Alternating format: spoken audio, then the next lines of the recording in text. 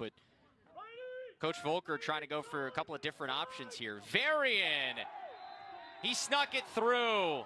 Matthew Varian on the scoreboard, and it's back to a 2-goal game. Nice little shake by Varian. Powers it through.